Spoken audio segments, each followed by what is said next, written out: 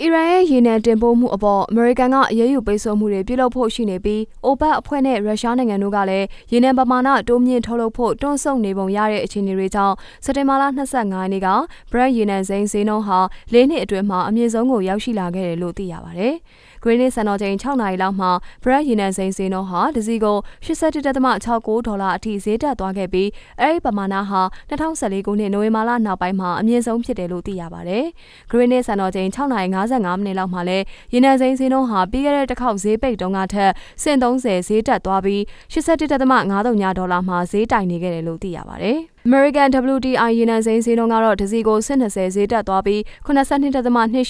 ရှိခဲ့က3.3%မြင့်တက်သွားခဲ့ပါတယ်။ American အစိုးရဟာနိုဝင်ဘာလ4ရက်နေ့ကစပြီးအီရန်ရဲ့ရေနံတင်ပို့ရောင်းချမှုတွေအပေါ်ပြစ်မှတ်ထားတဲ့အရေးယူပိတ်ဆို့မှုတွေပြုလုပ်သွားမှာဖြစ်တယ်လို့ကမ္ဘာနိုင်ငံတွေကအစိုးရတွေနဲ့ကုမ္ပဏီတွေကိုလည်းသူတို့ရဲ့အစီအစဉ်အတိုင်းလိုက်နာကျင့်သုံးပြီးအီရန်ထံကနေရေနံဝယ်ယူမှုတွေကိုလျှော့ချဖို့ဖိအားပေးသွားမှာဖြစ်ပါတယ်။ပြင်သစ်ဘဏ်တစ်ခုဖြစ်တဲ့ BNP Paribas ရဲ့ကမ္ဘာလူသုံးကုန်ပစ္စည်းဈေးကွက်မဟာဗျူဟာဆိုင်ရာအကြီးအကဲဖြစ်သူ Harry Tillin-Guirian ကအီရန်ရဲ့ရေနံတင်ပို့မှုပမာဏဟာအတော်လေးကျဆင်းသွားမှာဖြစ်ပြီး OPEC အဖွဲ့ကလည်းရေနံတိုးမြင့်ထုတ်လုပ်ဖို့တုံ့ဆိုင်းနေတာကြောင့်ဈေးကွက်အတွင်းမှာရေနံလိုအပ်မှုပမာဏပြည့်မီခြင်းမရှိဘူးလို့သုံးသပ်ပြောဆိုခဲ့ပါတယ်။ရေနံရောင်းနိုင်ငံများအဖွဲ့ OPEC နဲ့အဖွဲ့ဝင်မဟုတ်တဲ့ရေနံထုတ်လုပ်မှုအများဆုံးနိုင်ငံဖြစ်တဲ့ရုရှားတို့ဟာ